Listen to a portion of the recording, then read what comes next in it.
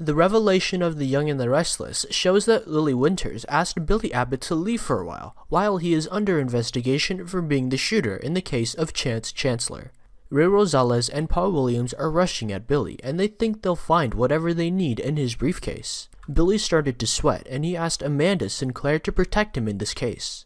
Spoilers for The Young and the Restless. Lily is asking Billy to leave the media minister for a while. However, Lily believes that while he is being investigated and resolving the matter, he should leave the company.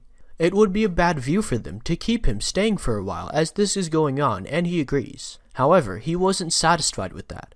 As it turns out, this isn't just a job. He likes the extra perks that come with it, like seeing Lily every day and wondering when and how the next kiss will be.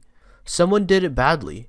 Hopefully, it won't be long before his name is deleted and that he can get back to work. This is the only thing that has kept him on a straight path recently. However, there's always the possibility that he could actually shoot. In that case, it is about to become a very rocky road. What do you think? Was Billy trying to shoot Adam? Let us know in the comments below. Nate greets Lena on the cafe's courtyard, and she says she just talked to Lola about him. She suspects that his appearance wasn't a coincidence, and he reveals that Lola sent him a text message. Elena says she was happy he was there, as she shared too much with Lola about how confused she was, and that she wanted to hash things up with Nate. Elena insists that she doesn't want to give him the wrong impression, since she doesn't know where things are going, or where she wants them to go, but she says she should find out. She implied that if he asked her out, she wouldn't say no. Lola was surprised when Ray dropped by our apartment, and she asked Sharon if everything was alright.